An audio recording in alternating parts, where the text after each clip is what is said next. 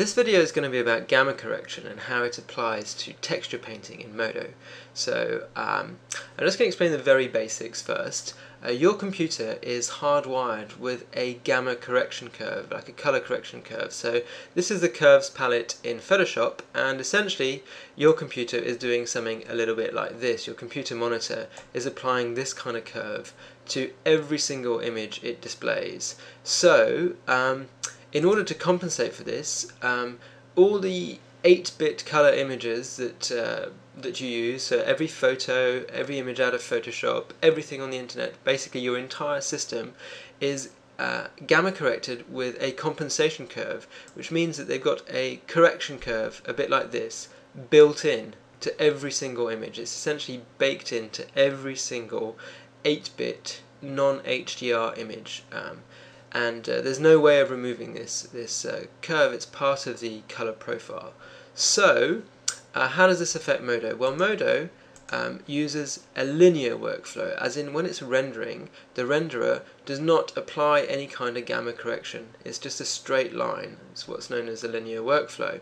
So the drawback is that when you bring in a gamma corrected image, like a standard JPEG, say you've downloaded an image a bit like this from the internet, and you try and use this in Modo, it's not going to display correctly, and I'm going to explain why.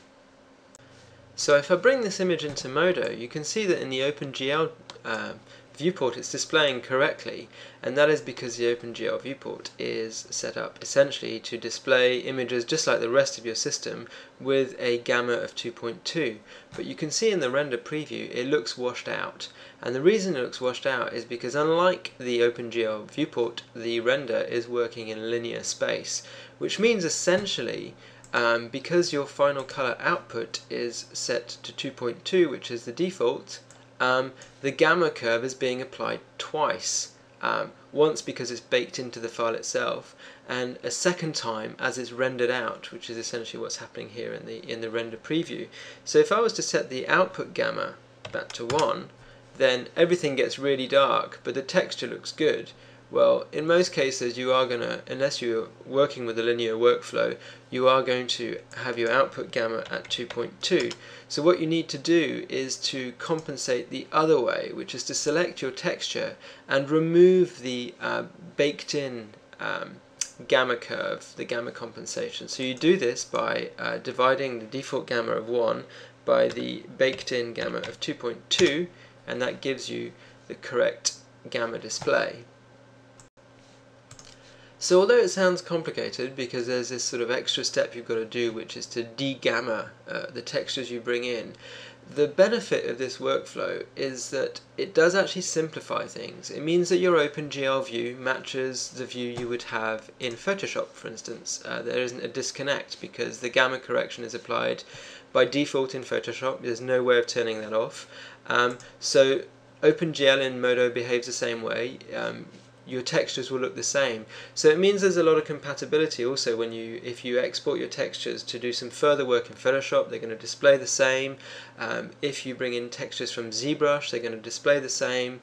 So in many ways it's really simple because it just means that you have compatibility across your system, and as long as you remember to de-gamma your textures in the shader tree, you're not going to run into any surprises. Everything is going to be predictable.